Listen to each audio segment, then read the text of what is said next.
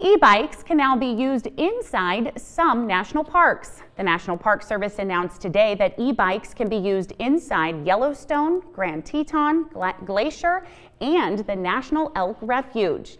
E-bikes can travel on any path traditional bikes are allowed on. They are not allowed in designated wilderness areas or on over snow roads in the winter months. And you should only use the motor to assist pedaling. You are not allowed to use only the motor except in areas where motor vehicle traffic is allowed.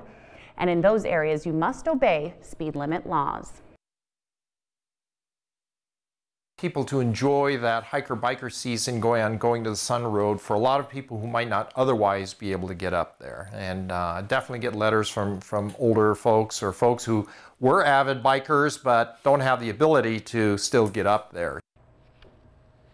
If you enjoy bird watching, Glacier National Park officials need your help. They will be holding a volunteer training event as part of their second annual Mount Brown Hawk Watch program. The event will be held Saturday, October 5th from noon to 4. The program's goal is to document fall raptor migration. They will meet across from Lake McDonald Lodge at the Golden Eagle interpretive sign. Snacks and hot drinks will be provided.